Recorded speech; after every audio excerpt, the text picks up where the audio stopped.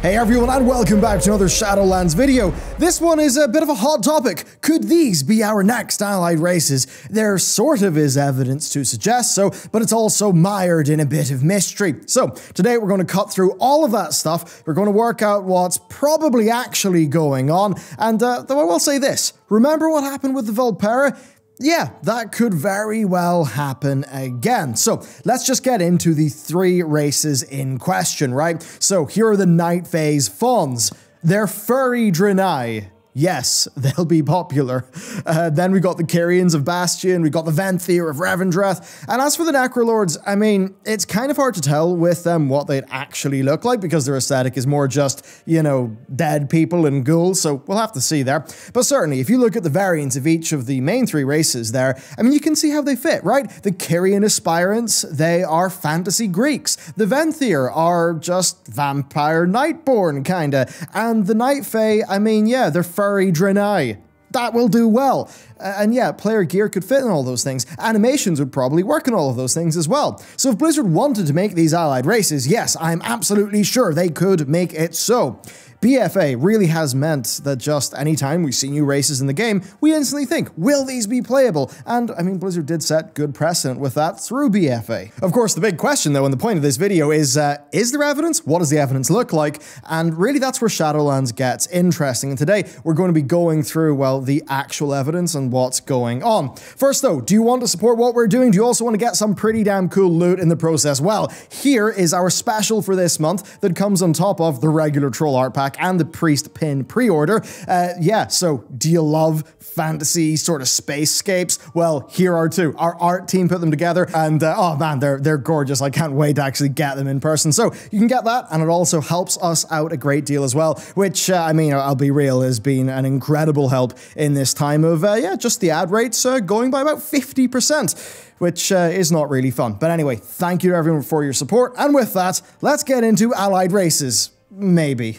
Alright, so early on into the process, data miners noticed something very, very interesting indeed. They saw 4 new allied race database entries that pointed to 4 existing placeholder races in the races database. The Tuskar, Forest Trolls, Vrykul, and Tonka, which have been kind of like there for ages. Now, what's wild though is that, like, those have been in the game for some time, but the thing is that the display ID for those new allied race database entries, that points to textures and models for the Kyrian, Venthyr, Necrolords, and Night Fae. So does that mean that all 4 are confirmed as allied races? I mean, maybe, but there's an alternative that you need to hear. Because when you select your allied races in your embassy, a UI element appears. Now, it's actually very possible here that Blizzard are, in fact, reusing the same allied race selection system UI for your Covenant selection, i.e. that it's mostly just a copy and pasted system, but Blizzard didn't really change names in the back end. Is there more to this? Well, Blizzard will have known that this stuff will have appeared in the data mining in this way, right? Like, there's no way that they wouldn't. So that could be part of a hype cycle, it totally could be, and that could suggest that these allied races may indeed appear in the future, similar to what we saw with, say, the Venthyr during Battle for Azeroth's alpha and beta testing period. Now, there is one further thing here, because upon closer inspection, the lore text DB only has entries for the Kyrians and the Venthyr. Now, this fueled even more speculation that they might actually be allied races. And looking at both, you could see why people would speculate that. The Venthyr kind of look like vampire Nightborn. The Kyrians, again, are very humanoid. So, yeah, you could totally see both of those being added as allied races, right? Totally, you could. Especially with the Kyrian aspirants who, you know, they're wingless, so they would also fit. And so far, you might think that all makes sense. But there are 2 roadblocks here. One, they don't appear to be character creator races. That means that character equipment and all of that stuff, if you actually look at them, they're all part of the same model. Now, that's what the Nightborn actually look like as NPCs, and that's why the Nightborn allied races and look very different to the NPCs. Basically, they were rebuilt. And then there's thing number 2. These are the first 2 places that we're going to in the Shadowlands testing, right, for Alpha. So maybe that's why they're the only 2 that have got lore DB entries, and that could explain explain it. Now, you could do a gigabrain here, right? And you could say that they just reused the allied race selection system for the Covenant races because the Covenant races are going to be allied races at some point, but I actually don't think it's that. I really do think this is primarily the reuse of a UI, right? It's just a UI element. They've just hacked it together fast. I mean, with the 4 new allied race entries pointing to old character or placeholder character races, but then also pointing towards the Covenant race textures. I mean, to me, that just, like, look, the lazy programmer in me is just like, yeah, obviously I'd copy paste that system, point another thing to another place for the textures, and bam, job's good, and I've just done it quick. That's how I'd program something. You know, either that or just look up Stack Overflow. That's what most programming ends up being like. So, I mean, yeah, like that to me seems like what's went on here. Now, all of that being said, I also would not at all be surprised if these guys ended up being allied races. The base Kyrians would certainly fit, as would the Venthyr, and the same goes for the Night Fae. I mean, hey, they're furry Draenei. Certain servers would love that. As for the Necrolords of Maldraxxus, yeah, as I said, I'm a bit less sure about them, though maybe their story could lead to a new group of undead-looking dudes joining some of our factions. I mean, you know, Night Fae, Kyrian Alliance, and then maybe Venthyr Necrolords Horde. That sort of makes sense. Now, you may be thinking here, if Blizzard were to do allied races, why wouldn't they announce it? And yeah, it does make sense. First though, unlike with the Legion to BFA period, doing a pre-order bonus would have been impossible for BFA to Shadowlands for allied races because we've not met the races yet, unlike the first wave of allied races that we got. Second, I think it's clear the team were a little bit behind schedule on this expansion and that they really focused on adding more customization options to the existing races instead of making new races. Now, the time taken to make those customization options for existing races, that would take away dev time from many Covenant allied races.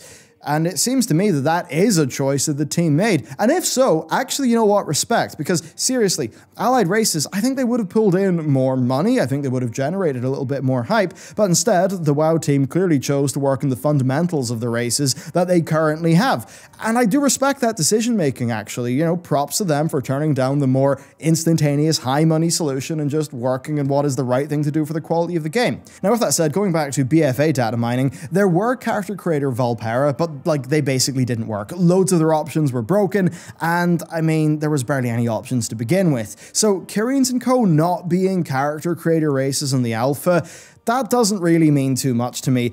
Like, if I'm being honest with you, okay? I mean, if we think logically about all of this stuff, though, I mean, Blizzard has set the expectation, right, that expansions tend to have allied races in them.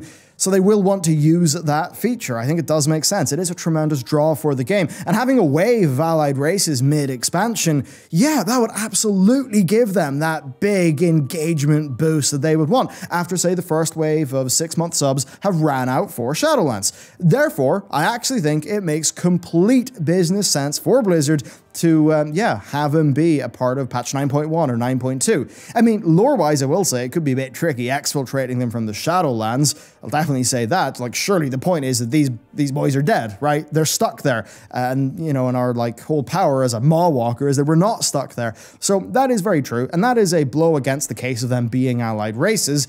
That said, we don't know how the Shadowlands expansion lore is going to play out. Very well could be that, you know, in foiling Sylvanas and the Jailer and making good friends with the Arbiter, we change something, and maybe we allow them to be allied races, you know, sort of ambassadors from the Shadowlands realms into the realms of the living, because both, you know, the good guys in the Shadowlands and the good guys in the mortal realm, maybe we have a common goal after this expansion. I mean, hey, based on what Steve Danuser has said, we certainly will have a common enemy, right? The good guys of the Shadowlands and us when we actually go into the Cosmos, which is probably what 10.0 is going to be. Then also, just thinking about the lore here, and in terms of the faction divide, Blizz's recent blog post has told us that Maldraxxus is trying to invade Bastion, so there's that, and a certain old Alliance character is actually a Kyrian now, so, you know, if that scuffle was to be resolved, it would make sense for the Kyrians to have a more Alliance affinity and the Necrolords to have a more Horde affinity. I mean, I think Draka is actually a member of the Necrolord, so that would make sense. Now, there is one final challenge. Each Covenant has already got a mount and a transmog set, I believe, so if they were allied races, then Blizz would have to come up with another one. So yeah, that is a little bit awkward. But there you go, that's the allied race situation, a look at the 3 races that we've got in more detail, and then just a little bit of discussion. And just, you know, I've seen a lot of, some talk, some hype that these very likely could be allied races. And I do think they very likely, some of them will be allied races. I just don't necessarily think that the data mining right now is saying that that is a confirmed thing, and definitely will be the case. But definitely I'll say that the devs knew what this data would look like. They totally knew that. I mean, looking up those like race IDs, you know, in the databases, that's like data mining 101. Like, I'm not a data miner, but that's even stuff that I tooled around with back in BFA. So yeah, devs, you wee rascals, you got us all talking about your allied races. Yeah, I'm not going to be surprised if some of this stuff actually does end up being true. I mean, look at Venthyr, right? Blizzard said, oh, we don't know if there'll be an allied race. Right, a lot of the WoW community, well, you know, they got a bit sweaty and really wanted those Venthyrs, right? Really wanted those furry wee dudes. And then, you know, the other half of the WoW community was kind of like, haha, we'll quit the game if Venthyr make it in. That was a really fun discourse back then. But you know what I mean, though? There was obviously a lot of hype for the idea of Venthyr coming, and they ended up actually being in the game, right? It just turned out they basically needed to put mecha gnomes in to actually be there as a counterpart to them. So I think we'll get these allied races. It will not be at launch. I don't even think it'll be 9.1. I think it might be more of a 9.2. To go through why I think that, just narratively, I think that 9.0 and 9.1 will be very much wrapping up the core story of like the initial thrust of Shadowlands. But then I think, you know, it's Blizzard, right? They generally like to have not a twist in the middle of an expansion, but you know, after Act 1 happens, right, then, you know, things start to change a good bit as we sort of point towards the end of the expansion, which is something we don't really know about right now.